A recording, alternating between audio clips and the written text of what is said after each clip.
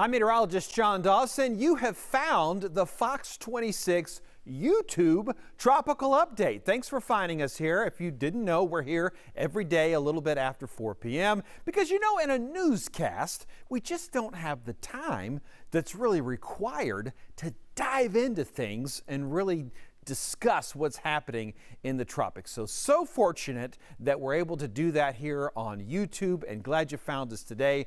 It is Sunday in the afternoon, a little bit after 4 p.m. as I mentioned, and the National Hurricane Center, and this is no complaints by the way, continues to expect nothing to develop in the tropical sense, at least, for the next 5 days in the Atlantic Basin. And that is, again, what we're excited about.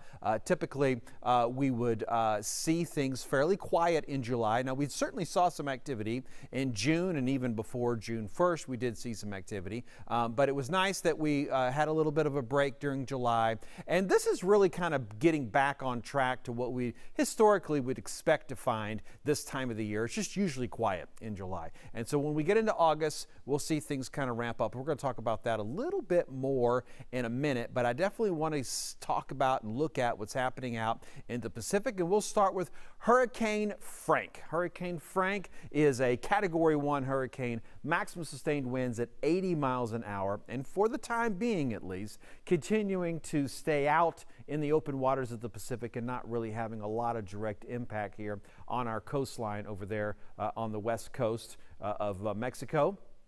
And what we're expecting, though, is to continue to see Frank kind of degrade a little bit, lose some of its organization, lose some of its strength. It's actually going to be sort of moving into some cooler waters, and that's going to have a big factor in why it's sort of weakening somewhat. And what it is going to do, though, I'll talk about that in just a second as far as Georgette, because Georgette's out there too, and Frank's going to have a little bit of an impact on what's happening with Georgette. But we're looking for at least a tropical storm again for tomorrow, and then things really begin to fall apart pretty quick once we get into Tuesday as far as what we're expecting from Georgette, from Frank, and where it's heading, and really won't be that much of a problem by the time we get to Thursday as far as its organization goes. So it's kind of a ridge of high pressure that this is sort of tracking around a little bit.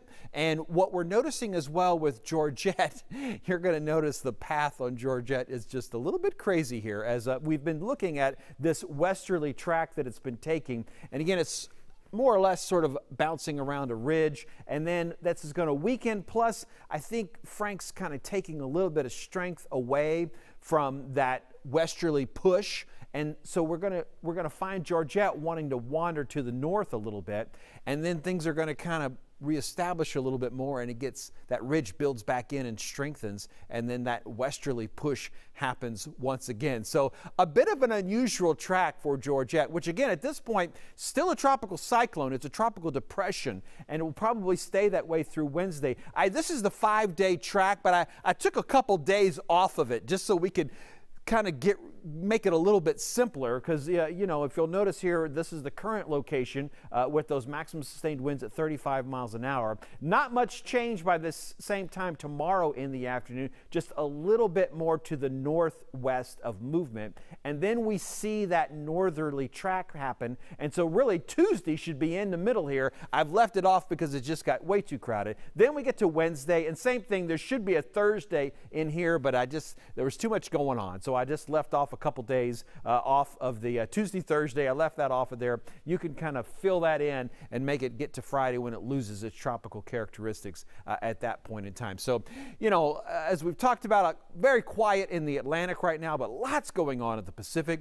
And climatologically speaking, this is pretty typical for what we would expect to find happening in the Atlantic. So I'm switching back kind of to the Atlantic Basin and what we're looking at here. This represents the activity over the 6 months of hurricane season. And so we're right here almost to the start of August, and you'll see we expect to see activity ramping up. At this point, though, it definitely looks like we're going to get a week or so into August before we begin to see these numbers, and they're going to really kind of shoot up a little bit. The official peak of hurricane season in the Atlantic Basin is September the 10th. So that's when we'll see that highest mark historically speaking, and then we'll begin to see sort of the numbers decline as we move through September, and definitely a big drop once we get into October. We have a little bit of a plateau here, and then things really drop dramatically once we get to the end of October. So not too unusual as far as our total numbers that we're seeing so far in the United States, but it certainly seems like it has been quiet because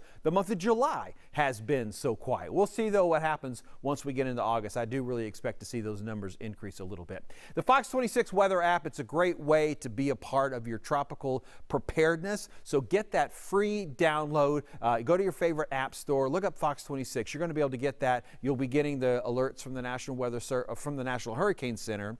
The National Weather Service alerts comes in there as well, but for tropical reasons, of course, the Hurricane Center is what you want to find. And then, of course, our updates that we are going to be producing here at Fox 26 will also be coming through the app. If you want to follow me on social media, that would be fantastic. I'm really looking for a few more followers on Instagram as far as the tropics are concerned. So if you want to finish up this video, then get out the phone there, punch in on Instagram at John Dawson Fox 26. It would be great to follow you, and those hurricane preparedness ideas are presented a little bit more there on Instagram. So it'd be great if you want to look that up.